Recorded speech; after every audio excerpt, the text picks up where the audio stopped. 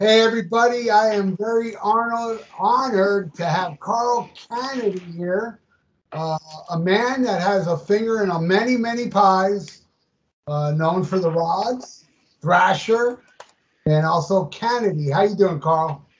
I'm doing great, Ralph. Thanks for having me on. Oh, thanks for being here.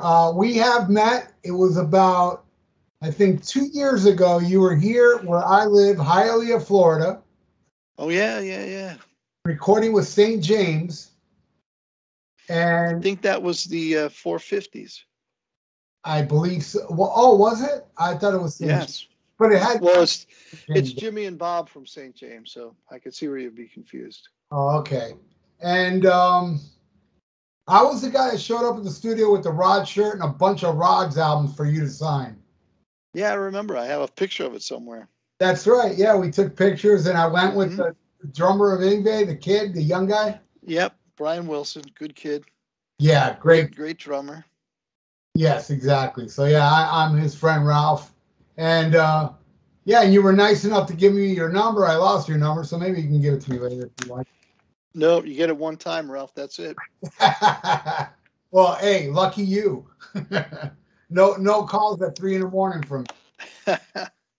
But so Carl, you're so busy. Oh, and I also want to thank you for giving me the amazing Canedy album, Headbanger. I love that CD that you gave me. Thank you. I appreciate that. There You know, was that was a labor of love for me, so I really appreciate you saying that.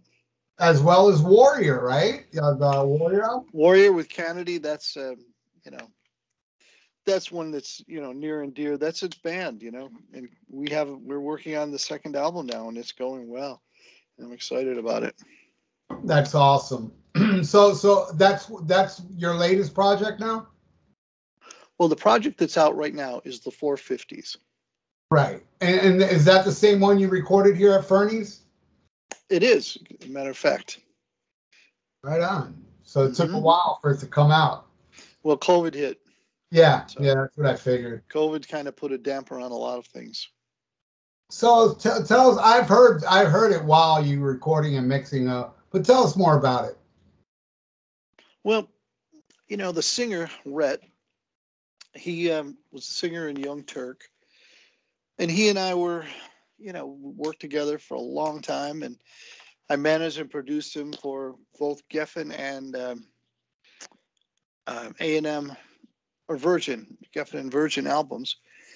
And so we've been friends for a long time. I was working with Rock's Gang in Tampa, and he was 19, and he convinced me to fly to Miami. I didn't want to do it. He kept saying, "Come on, fly down here before you go back." And I was like, I'd been working down there for about 3 months. I was like, I want to go home. But he kept convincing me, just fly down here. And so I flew in, met with him at the airport. I liked him. And then I flew home and wound up working with him. Nice. So the guys in St. James, same thing. I've recorded with them. The album was out a couple of years ago. And I was like the de facto drummer because they were like Spinal Tap. Their drummers would all implode. Um, for some reason, I don't know what would happen, but it was always something. One's girlfriend hated it, forced him to come home before he recorded. Another one was gambling. He was on the phone watching a TV while we were trying to record, gambling, placing bets with his mother. Um, Another one just came in and he just wasn't prepared and had a bad attitude. So another one got really sick and got me sick. And so he wound up going home. I wound up playing the drum tracks, and they said they just reminded me recently that between takes I would lie on the floor and listen because I had dengue fever. I was so sick, and I remember driving myself to the emergency room, and the nurse it was freezing cold out, bitter winter, and I go in and I have high fever, and she looks at me and she says, "Oh, honey, you're really sick." I was like, "Yeah, I know." So I finished the drum tracks for that, but we've all been friends, and then throughout that Young Turk guys and the St. James guys all became good friends. So they'd always wanted to work together. That's how this came about, just out of mutual friendship. Awesome. And how about Saint? You know, I got from a member of St. James, nice enough to send me the album. Um, I think it was a self-titled. You guys released a self-titled? It has a train on the cover. Yes, that's Resurgence. Okay, yeah, great, awesome album that I have on vinyl. That if you ever come back down here, I'd like for you to sign it. Nope. We had the one chance with the phone number and the autographs. Oh man, this this ain't going well there, Carl. Yeah, listen, Ralph, I'll cave. I'll cave by the time I get there. I'll cave. I'm gonna charm you by the end of this interview. So yeah, like I said, you have your um, fingers in many pies, and how about the Rods? I mean, that last Rods album. Uh, I'm not saying this because you're on here. I think it may be like my favorite Rods album. Thanks. I agree. I agree. I think it was a great tie-in from the first album to this last album, Brotherhood of Metal. I agree. I think it was a progression, but I think it was a really strong effort on our part, which was exciting to do. I'm proud of it. That in later years we still came up with some great product. Yes, And the rods are moving forward. We've got David has 5 songs he's written. He just wrote another one I heard a couple days ago, and we have another song that the singer Mike has written and that we're working on. So that's 7 songs, and we may do a couple of remakes as well. So we're moving along with that. and you go way back. You had a band called Raw Meat, correct? Mm-hmm. And that was around the time Elf was playing. It was. So you were friendly with them even back then. Exactly. Yeah. I knew those guys, and we rehearsed. We And rehearsed in a finished garage. They rehearsed in the house, and so we were always crossing paths. And plus, I would go see Elf. They were like a concert band, even though they would play high school dances. Nobody danced. Everybody sat on the floor and watched. It was amazing. They were such a great band, and it's sad in a way that there wasn't enough video or a way to capture the audio and the video of the band back then, because it was only really a few years from that version of Elf to the Richie Blackmore or the Elves, or Elf touring, and the Rainbow, Richie Blackmore's Rainbow. I mean, wasn't like the band just suddenly got great. They were great. It was just they got discovered, and so it was a great time to watch. It was fantastic. this was the Elves, not the Electric Elves. Well, it was the Electric Elves, then it became the Elves, and then when they signed to Epic, it became Elf. Right. And that's where you and Dave became friends, right? Around that time. Yeah, I mean, we were really acquaintances, more than friends. We didn't become friends until after after when David was out of Elf. Even though like I said, I knew the guys and would see them, but we didn't really become good friends until after that. We started working together on a project after David Feinstein's Thunder. We started working on some material together, and then from there we wound up starting the Rods. And what an incredible band. When you guys played, because I'm all the way in Miami. So actually, I was born up in Terrytown. You know Terrytown because Yeah, I do. That's where I was born. But Which, if you're from Manhattan area, Brooklyn, Manhattan, all that, that's upstate. If you're from upstate New York, it's downstate. were you above Terrytown or below it? Yeah, we're above Terrytown. Well, I'm in Pennsylvania now, but Cortland, New York is it's above Binghamton, and Binghamton is about 2.5 hours from Terrytown. Right on. Heading south, so. So I know the first album was released in 1980, but you guys were probably formed in the 70s, right? We started in early spring of 79. Oh, well, that was pretty. And no, and I was, gloating about Brotherhood of Metal, but my God, man, those early albums. And I got to say, one really, I mean, a lot of it's like, it's so what's the word I'm looking for? It was very, a lot of people knew about the Rods down here in Miami. And Mm-hmm. I gotta say, man, I don't know how you feel about this album, but there's something so special for me for the Rods Live, the 1983 album. Mm-hmm. It has this vibe, like, yeah, there's many albums you feel like you're there, but this one, it really feels like you're there. Like the song Born a Rock, where there's like a little pause and you hear a guy in the audience go, woo! It was, it's just the coolest thing ever. I was like, God, you really feel like you're there. What do you feel about the Rods Live now looking back on it? I think it captured, the band. We were doing dates with Motorhead. We were doing our own little tour. It was a stressful time in a way because we were carrying a mobile unit. Bart Curtis brought his mobile unit, and it was trying. But by the same token, it captured the band at that moment in time, and it's great to have that because as a band you evolve, things change, you change your styles, you evolve, and so Ken captured the band at a very cool period in time when we were really strong as a live band and doing a lot of dates. So preserve that. Right. And I never had the pleasure to see you guys back then, but when I heard you guys were playing the New Jersey, it was a hurricane relief show, I think it was, Right. Hmm. with Anvil, Twist Sister. I seriously, I got on a plane for the Rods, and Really? I really did. I mean, Wow. I love the TT Quick reunion. I love Metal Hmm. Oh yeah, those guys are great. Well, you Yeah, know what? yeah. I'll have to give you my number now for that. No, that's very kind of you to say. I'm sure that wasn't the whole reason, but that was very kind of you. The amount of talent on that stage that night was amazing. And John Albino kept it together. He was the stage manager. He's a phenomenal guitarist and musician, but he kept that all those egos and all that craziness. He kept it together.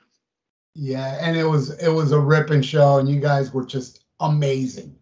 It's just so great to hear, to witness, Let 'Em Eat Metal and Hurricane, and it was just a great, amazing show. And I was just seriously, I loved every band on there, but I've seen every band on there except for TT Quick, but I really wanted to see the Rods. Hmm. And you did work with some TT Quick.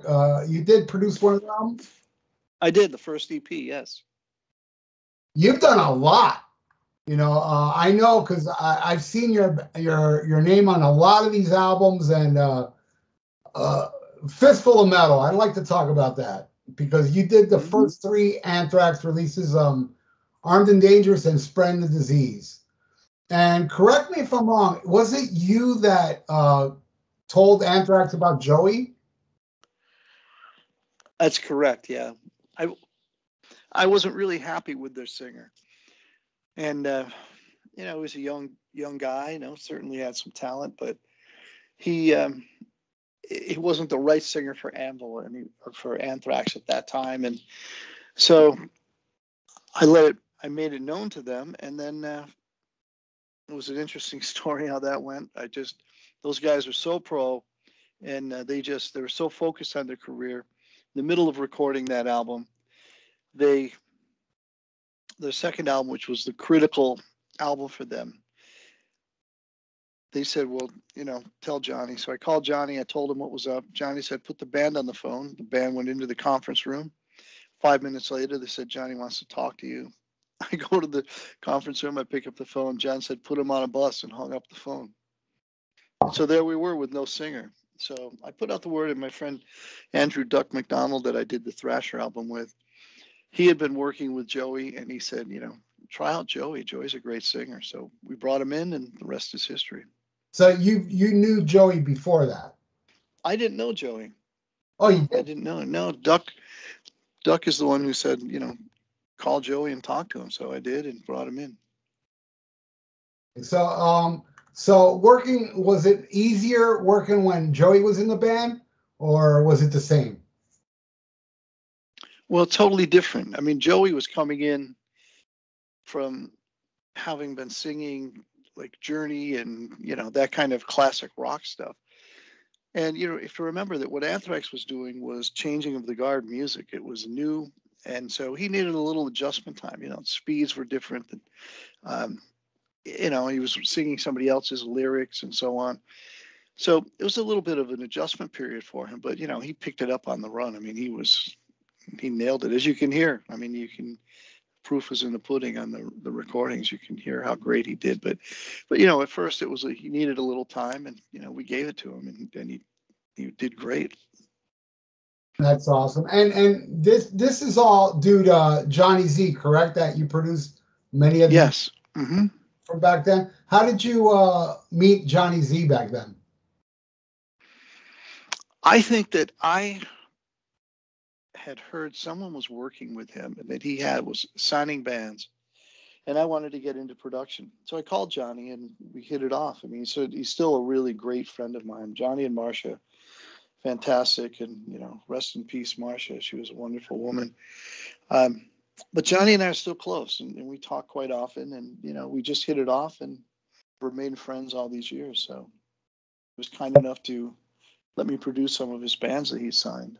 Very iconic albums now. You did Feel the Fire, Mm-hmm. the Overkill album. Did that, how was that like? Because that was a very young Overkill that this is their first experience in the studio, I would guess, or a full like that. I just played a show in House of Blues in Anaheim 2 years ago, and I got to see Bobby for the first time in years and years and years, and it was the same. He's such a great guy, and Bobby just hasn't changed, and I think he's such a great singer. Dee Dee was phenomenal, great bass player, and Rat, really, they're just all good guys. Yeah, Gustafson lives down here now, and Mm-hmm.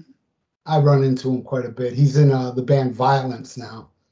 Mm-hmm. So and also you did Great player. Great player. amazing, amazing player. He actually played on a song that we did an Overkill cover, and he was kind enough to do the solo on it. Another two albums that to me are historic and has held up a lot that you produced were the two Exciter albums, which were Actually, I only produced. Um, Violence, I'm thinking. Say that again. Violence and Force. Violence and Force. Yeah. Oh, I thought I have all the album covers on the back, right behind me. I was going to turn around and look. Yeah, what great guys they are. They're really, really talented and so powerful live. Dan, it's amazing he can play drums with that much power and sing with that much power at the same time. Same time, very impressive. But they're really good guys. was it a situation where he played drums and sang on the record, or was that separate? No, we recorded the music and then he overdubbed his vocals. Right, right. Well, those two albums, they're still very well. I thought you had something to do with Heavy Metal Maniac. I'm wrong, huh? No, I didn't do that one. They did that in Canada, maybe. I'm not sure. Okay, because Violence and Force to me was the best one though. But I loved Heavy Metal Maniac as well. So when what happened before all this? You went to school or something for producing? No, I had always been involved in producing, always been involved in arranging, and I started playing guitar. Same time I started playing drums and dabbled in a little, like self-taught piano and whatever. So I'd always been interested in that, and I had a girlfriend who was at Elmira College, and they had these little mono tape recorders, and so I got her and one of her girlfriends to each sign one out, and I would just record and bounce from track to track, and from there, every time I went to the studio, I would just watch and learn. Interesting. And another thing I remember, well, how I got turned on to the rods was the Hurricane video. Now it's primitive, but it's so good. That video, how did that come about? We needed a video, and we just didn't have any money, and we needed to do something. So we got John Petrie, I think, directed that, and we had the car on a trailer. So it's going down the road. We're actually up on a trailer, cars being towed, and And that was it. We didn't really have anyone. My friend Victoria, all of our friends, Victoria, she agreed to participate, and so that was it. I mean, we just went to a garage. Our friend Gary Dallaire, Pete Dallaire's garage, and Bill Dallaire, that was their dad, and so Pete let us use the garage, and we recorded some in there. Did the video there, and we did. I can't remember where. There was some hall or something that we did some of the live shots, the music scenes. So anyway, it's primitive, but it's cool. It's awesome. But you know what? I'm a fan of that type of video more than, the big production, because there's something so real and organic about music videos that are like that. Mm-hmm. You know what I'm saying? Like the 450's videos. Like we've augmented those, but we recorded all the live footage at the studio when you were there. Yeah, and that's up on YouTube now, because I have not watched that yet. It is. I'm surprised you didn't get that from the publicist. That all the material that's out, including the the press kit, electronic press kit with all the songs and photos and tons of photos from the studio. But yeah, we have 2 videos out now, and we'll have 2 more. The album comes out November 18th, I believe. But we're starting to get some traction now. So the second video. What are the names of the videos so people can check it out? First video is Flowers for Columbine, and there's going to be a lyric video for that as well. And then the second single is Lucy Walk Away, and that video's out now. That's on YouTube, but it's Lucy Walk Away. And there'll be a lyric video that will follow that's actually really cool as well. So that's awesome, man. And then Lust and Denial will be the third single from the album. That'll be coming out in another couple of weeks. Well, I know I'm going all over the place, but I got to go back again. The Lone Ranger. Well, I mean, there was no such thing as a metal rap back then. I believe it was the first one ever, correct? I believe so too. So it was like Johnny Z one day would say, "I want to record something, Carl." That's what it was. He just said, I've got these lyrics and I want to do something. So what happened was I'm trying to think what it was. I think we were in the studio. David and Gary were there. We came up with this little riff for him, and for the song for him. And Marcia brought in a children's choir, and she directed the children's choir. Did a great job. The kids were fantastic, and she really did a great job with the kids. Handled them so well.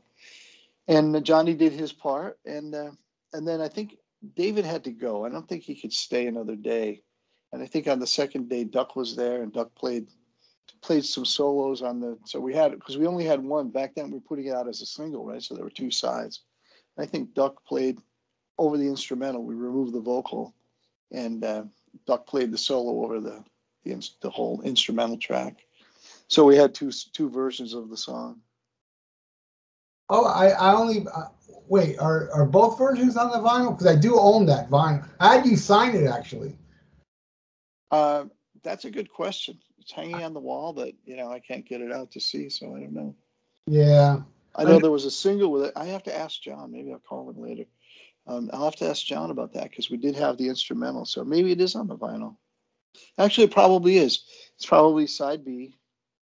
You are correct. You are correct. Vinyl. Yes, you are correct. I'm looking at it now. It is an instrumental on the other side. Mm-hmm.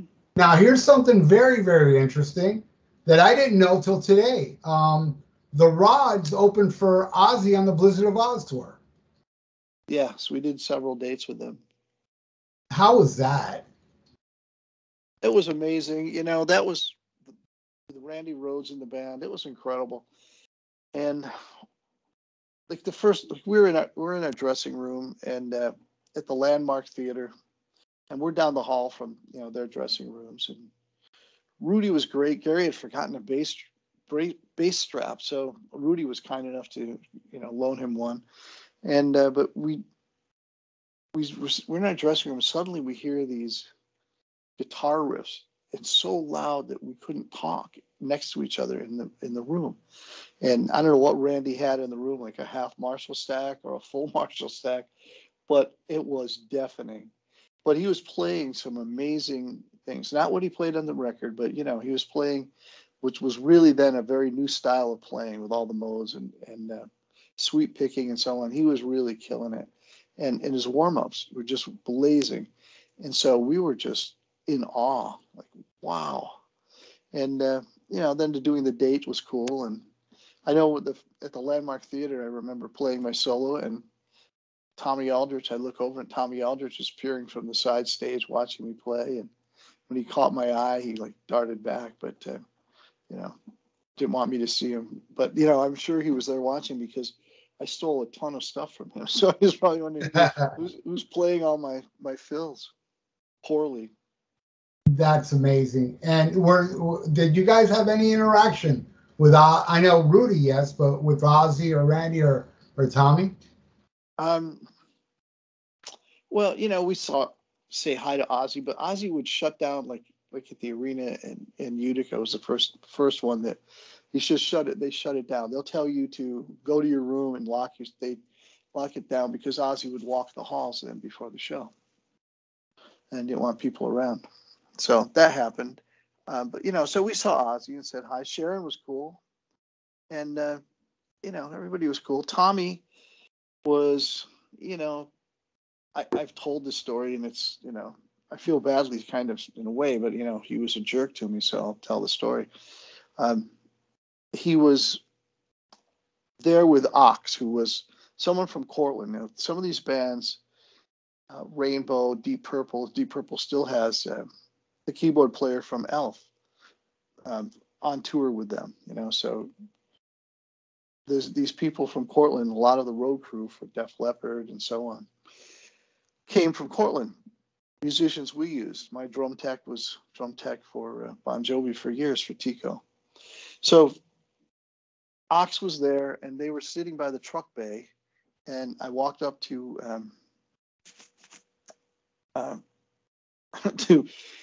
to him and to Tommy, and I said, Tommy, you're just a huge influence on me. I just think you're such a great drummer, and I just wanted to say hi.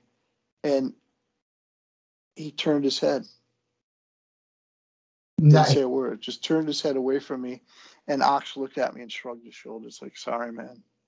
Oh, man. Yeah. So yeah, that was it, So I always warn people, be careful, meeting your idols, because it can be a little bit different experience than you were expecting. I heard something similar when he was in Thin Lizzy, because John Sykes fronted Thin Lizzy for a while, and they played down here. And my friend told me pretty much the same thing. He went up to Tommy, because he's a big fan. He's a drummer too, and he said that Tommy pretty much blew him off, and that was maybe like 25 years later. So I don't think he's changed much. Well, that's too bad, but I thought maybe he might have been having a bad day. But, some people, it's the way they are. Yeah. Well, unlike, I'm sure one of your heroes, and correct me if I'm wrong, taught you? Yeah, Carmine. Carmine Appice was your teacher at one point? Yeah, Carmine and Tony Williams were two of my favorite drummers. And Carmine probably being by far the number one drummer from Vanilla Fudge and whatever. It's just a huge, and Cactus, and just a huge influence on me. And so getting to take lessons, I was probably 19, I think, 20. When I started taking lessons, I saw an ad in the Musicians Union paper, Carmine Appice. So I called up, and I thought, I'll dial the number. And Carmine answers the phone. I was expecting some kind of receptionist. I don't know what I was expecting. And he said, may I speak with Carmine? He goes, this is Carmine. So I arranged for, the lesson, and I studied with him for about a year. And I was living in Boston shortly after that, and I would still drive in and take double lessons from Carmine. Wow. But he was so great, and he never, I've tried to tell him a couple of times. Carmine just doesn't want to hear it, but I can't say enough about how he changed my drumming so much so that I wouldn't have had the career I have. I've had without him teaching me and changing things, because what he did was, I was self-taught prior to that. I had a really crappy teacher early on who told me I sucked. And, eventually I just stopped taking lessons because, paying somebody to tell you suck, like, you can get that from your friends for free. So I just, stopped taking lessons. So by the time I got to Carmine, I had some bad habits, even though I was passionate about the drums. And Carmine would be like really cool about things. He'd say, that's wrong, but that's cool. So keep that. And then he would say, but here's another way to play. And he would tell me, balance yourself and, play with, you don't have to play like so much energy. You can, play and still get the same amount of volume. And he just helped me so much. Aside from reading and going through his book and syncopation and whatever, he was very positive. He was just so great. I mean, I can't say enough about, between lessons and ripping off everything I could from every album he did. What a huge influence on me, on my playing. So sometimes meeting your heroes does pay off. Well, absolutely. They're not all dicks like some people we know. Yeah, like Tommy Aldridge. Like Tommy Aldridge. Well, I mean, I got to say, meeting you couldn't have been nicer to me and Brian. I mean, Brian was Brian doesn't live close to Hialeah. He drove like a good hour down here because he's the one that told me you were going to be there. And I was like, what? So you were just so nice to us. You gave us your number. You even gave us the CDs and you signed all that stuff. You couldn't have been nicer. You're a very down to earth person. And I really do appreciate how you treated us, especially. Well, that's nice to hear. I'm glad. It was nice meeting you guys. And I was, please, I was honored that you guys took the time to come and say hi. It was our honor, believe me, because it's not every day you get the drummer of the Rods come to your hometown, and what a cool studio that is, isn't it? Fernie is a riot, and he's a great guy. But yeah. That studio is so cool with the heads from the killer clowns right up above where you're playing. I mean, it's such a great vibe in that place. Oh, exactly. That's where we rehearse. Every time our bands rehearse, we go to Fernie. And he has another rehearsal studio on the other side, right? Behind it. Side of the warehouse. That's where we usually we have rehearsed in that one, but we usually go to the other one that has a stage. And you were in that one, the one with the stage? I've never seen that. I really wanted to go, but I was busy, and it just seemed like people were in there, so I never got to go. Yeah, it was nice, but where you were was much more spacious, and it sounds better in that room. But because that's more of a recording facility, where the other one was just to practice, Yeah, has couches and such. Well, Carl, I can't thank you enough, man. Thank you so much for your time. I hope you had fun. I hope you give me your number now. You got it. I will definitely give you my number. I won't give it to you now. No. When we're done, because of some course. people have had my number, and I've gotten calls at 4 a.m. The effing Rods rule, man. I'm like, oh, thank you so much. At 4 a.m, you had to call and tell me. Well, you're lucky. But yeah. You're lucky, Carl, because I don't drink anymore, so I won't be doing. Excellent. All right. I would have been like one of those people if you gave me that like 8 years ago. I probably would have done that. Oh, that's funny. But well, listen. So yeah. yes, thank you, Ralph. I really appreciate the support. I mean, the 450's are a new band, and so we need all the support we can get. So I appreciate it. I will plug it a lot. I have 25,000 subscribers on the YouTube, and wow, nice. Yeah, so I will get the word out, and I've talked about the Rods regularly, and I even promoted the St. James album, and thank you. I will promote this as well. Excellent. All right. Well, thank you, Ralph. Thank you so much, and have a good one, Carl. You too. Bye-bye. All right, bro.